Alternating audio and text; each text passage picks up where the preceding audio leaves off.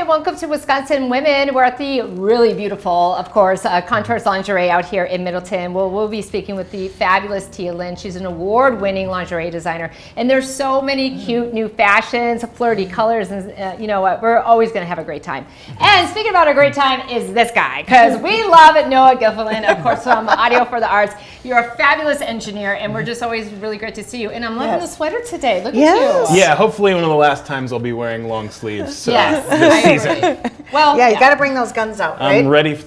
Next time here, you'll be ready gun for the show. gun show. Gun show. All right. Oh my gosh! And thankfully, yes, spring is starting to bloom a little bit here in Wisconsin. But you have some great things coming up in spring, right? Yeah, I mean, as always, tons of variety at the studio. Just released a track I was working on with a buddy who goes by the name OMGAH. Just kind of like a kind of R&B trap song, so kind of like hip hop, real kind of clubby style. And then earlier in the day, I was recording Christmas music, actually. So a fun way that we spend springtime is recording Christmas music, because you know you got to get everything lined up and ready to release in Christmas time. So we were recording tracks, and we're going to be doing some children's choir recording in a month or so. So celebrating spring with a little bit of early Christmas too. Oh wow! And you can't forget his name, right? Oh my God. Oh my God. I love it. Because I would be saying oh my gosh, but oh my God. Oh my God. Yeah, it's fun. That's all caps. Yeah, all caps. I love that. So Noah, you're working with a fabulous, variety, and you bring up children's choir and music. So tell us more about what you're involved with. Yeah, so we are like the audio people for the Madison Youth Choirs.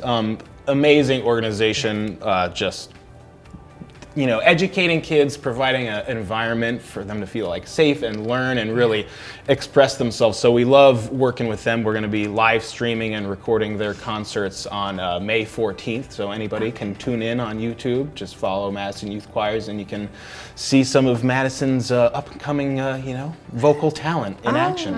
Oh, that's great. Yeah. Gosh, do you do a lot of video projects like that, or do you have any other ones that you'd like to Yeah, chat we do. about? We will actually be doing a little bit of video for the Wisconsin Chamber Orchestra this summer. They do concerts on the Square, which is actually going to be on the Square again this year because of COVID. They've been at Bree Stevens and stuff, so they're going to be back on the Square, and we're going to be doing video for like the big IMAG screen that they have, so so the people in the back can see close-ups and stuff. So yeah, lots of random video things too. Oh, that's perfect. Yes. Lee, you can sit in front of me, and I'll do that. Like, where are you? Where are you?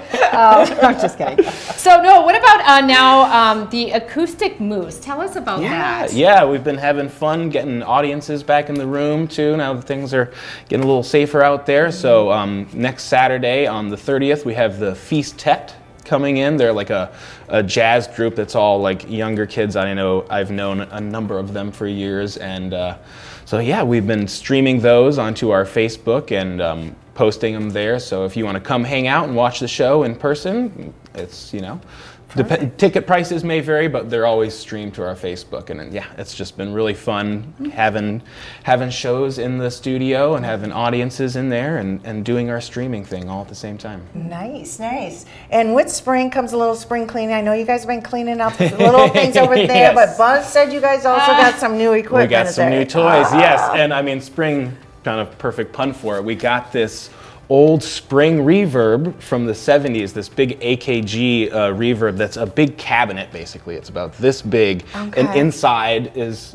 a couple of giant springs, and you like pipe sound into it, and it makes reverb basically. It makes kind of like old kind of doo-woppy style, but back before they had computers, that's how they would fake a big hall or sound or something. So interesting. we got that, so kind of out with some old gear and in with some new fun toys. Oh my gosh, I love that. I'm digging on that because being the radio thing, I know playing reverb is fun. So reverb is the best. Yeah, I could see you, but especially Buzz, like kicking his dance moves in the studio. Does he do that? I mean, see, I knew it. I knew it. You gotta put those big speakers to good use. You got to do that. Well, it sounds like you guys have a tremendous variety of things that you do, and you always are like so loved here in our community. I mean, it's local, and you are the best around, and people seek you out like outside of Madison as well. Yeah, we've had a number of jazz artists from like New York City come in recently because of some of the relationships we have with musicians in town that are like, you know, really venerated jazz cats. So yeah, people from New York City even have come and been like, we want to work with you guys. And so far they've all been pretty happy and are like, you know, you guys got a pretty good thing going on for little old Madison here. So, oh my gosh. Yeah. The king of audio, honey. Yes, way to represent Madison. We love that. We love Oh, well, if you're looking for fabulous audio, this is definitely where it's at. Make sure you check them out, and we always appreciate seeing you. yeah, thank you. Thank you. It's Audio for the Arts. More to come with Wisconsin Women next.